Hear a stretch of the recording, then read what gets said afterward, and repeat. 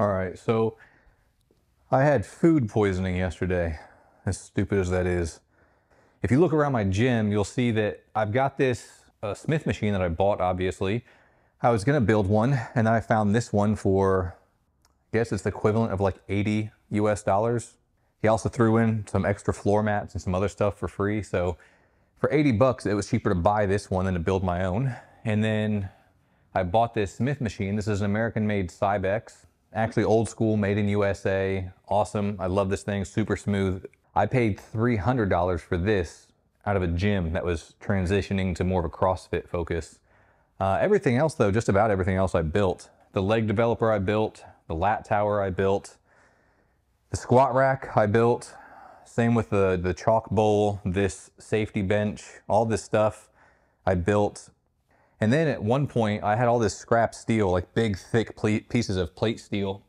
I had started making these change plates just because it was free weight. And you can see I never got around to finishing it. Like the surface is still pitted and oxidized. I generally smoothed out the edges so it wouldn't cut my fingers. And I got a perfect 50 millimeter hole milled out right there. So it fits like a glove on a good calibrated bar.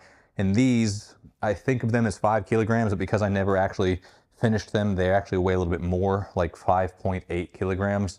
Most of the time, making something myself is a better idea. It's cheaper, I enjoy the process of making it, and I can get exactly what I want. I don't have to compromise with anything. But right now, the problem I'm having is that the bars and attachment I have for my cable machines are kind of limited.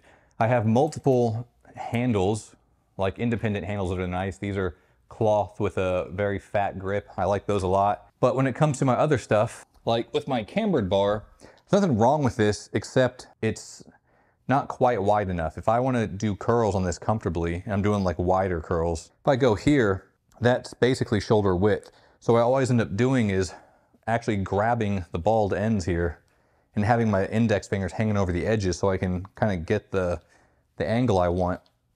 So I've been wanting to get something wider anyway, especially because if I want to do straight bar curls so I can get some more pronation in the bicep, the only 2 bars I have for the cable machines that are straight is this short stubby one, which again, it's only narrow curls, or I have this one.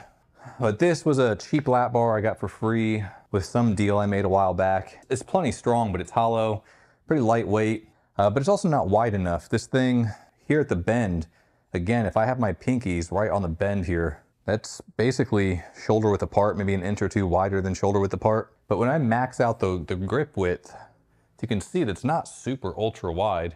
And even when I'm doing curls, I typically want to get a little bit wider, but then it starts going up on this curve and I get less pronation in the bicep. So the only way I can get a straight bar curl is by stopping here. And that's, again, it's just not very wide. I have some leftover material from that lat tower I just built for the customer. And I am going to just make a few odds and ends, things that are very simple, very cheap, very easy, takes 20 minutes to make, but I'll get many years of good use out of it. Now, I would love to pretend like I had a highly organized workshop, but I do not. When I'm between projects for a while, I will break down and clean up my workshop, but basically as soon as I start working on stuff, it gets pretty messy again because I'm less focused on stopping what I'm doing and putting stuff away and cleaning up, and I'm more focused on just getting stuff done. One of the things I got was solid steel rod. This is actually 1-inch solid steel bar, and I get 6 meters, or about 20 feet of that, for what's equivalent to like 20 bucks, 20 US dollars. And there's no tax on top of that. That's the total price, it's like $20. So essentially, it's about $1 US per foot of this 1-inch solid bar. So I'm going to use this bar to probably make a few different handles of different lengths. I can also just heat it and bend it if I want to make my own cambered bar.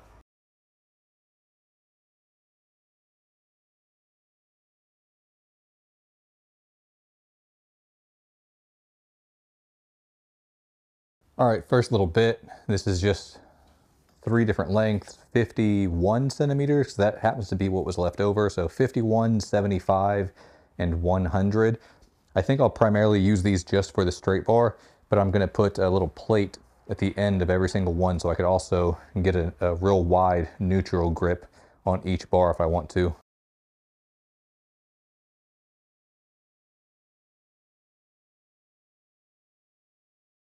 I just cut these out. All I did was took some of that 1/4 inch flat bar. I drilled 3 holes side by side and then cut them out. So I have these little square pieces of 1/4 inch flat bar with holes cut. I'm actually gonna expand these holes out a little bit larger, and then I'll smooth the edges off, make them rounded so they don't, you know, catch or cut you. Then I'll weld these directly onto each bar to hook the cable to.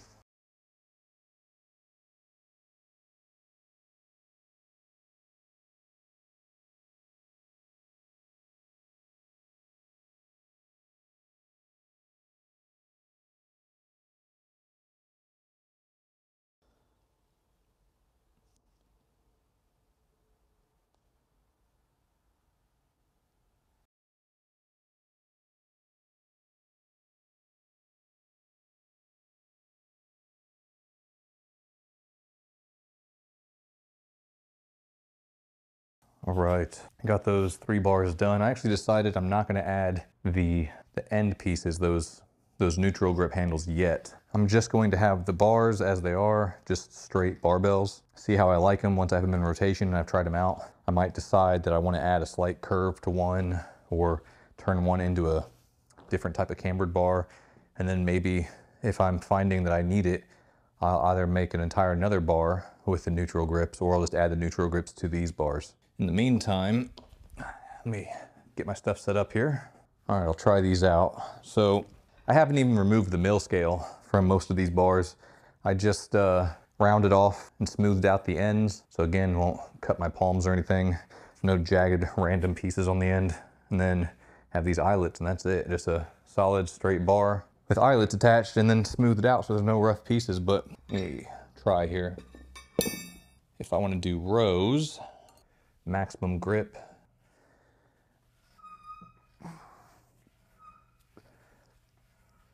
Yeah, that feels awesome actually.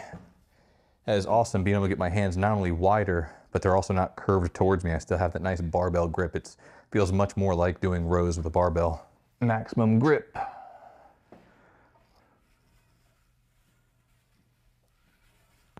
Yeah, that's awesome. That's way better. Now, I'm gonna grab these shorter ones and try them for barbell curls over here. Yeah, that's way better. It's even wider than my current cambered bar, which is actually about where I try to get my hands anyway. With this, I can keep my hands upright, more supinated grip, but then also get them about 1 finger width wider. So that's even better. Go ahead and give this a try. This is a maximum grip width on the 75 centimeter bar.